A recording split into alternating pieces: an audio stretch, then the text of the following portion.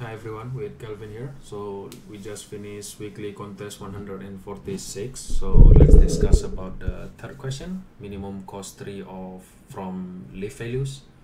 So we are given array of integer, and then this is basically possible. There are multiple possible way of forming a tree. So we are given constraint that the tree, each of the node can have either 0 child or 2 child, and then the tree itself need to be respecting the in order traversal of the array. So in the first example here, as you can see, it's still respecting the array with the in order traversal, so 6 2 6 2 and 4, right? And this is another possible tree, right? 6 2 and 4, so it's still respecting the in order traversal whenever we print it. But there are a lot of tree possibility that can be formed. So yeah, and the other thing is the parent node itself is being formed by the largest number from its left and largest number from its right. So here 6 and 2 multiply is 12, and then 24 is from 4 and 6, because 6 is the largest leaf from the left side and 4 is the largest leaf from the right side. And same thing from the second tree. So 6 2 and 4, the largest one from left and right is 2 and 4, it's become 8, and 24 from this 6 and 4 itself. Yeah, so how are we going to solve this problem? So basically we need to, this is a DP question, so we need to try, we can try to solve it by the smaller tree first, and then we take the sub problem to solve the larger tree. Yeah, so I create a result class to return a maximum multiplier and result, because we need the maximum multiplier from the right and maximum multiplier from the left to produce this value, and result is like from adding those value up, right? So yeah, we try to solve by recursion here, and then we try to solve the tree. If let's say the array is full, right, we take the whole array and return the result.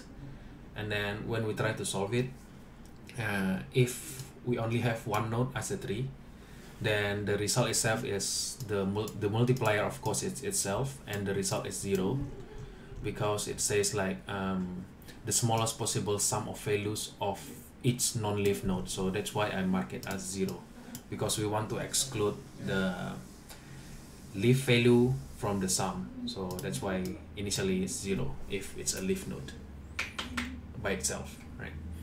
So the next thing here is, if it's not valid, then we just return one multiplier and 0, just to prevent the overflow. And then the next thing here is we loop through all possibilities. So let's say we have the array of 6 2 4 right here. So we want to try to solve it by 6 as one tree and 2 4 as another tree, and then we try to merge those up. And so we try to, first we try to split it in this way, second time we try to split it in this way, right? So that's what the first iteration try to do and second iteration try to do, and we got the result from the 6 and 2 4, or the 6 2 and 4 from this. And then we can get the new result, like the multiplier of current node is like the maximum multiplier of either from the left side or right side.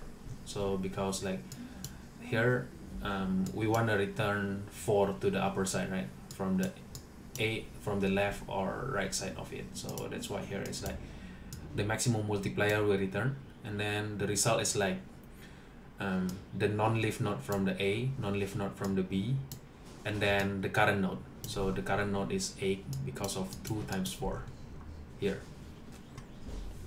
And we need to check whether it's a minimum or not. If it's null, assign it. If the result of the minimum is larger than current result, then we remember the newer result and then store it in DP. for the range of start until end as 1 3, and whenever we met that problem again, we just directly return it there.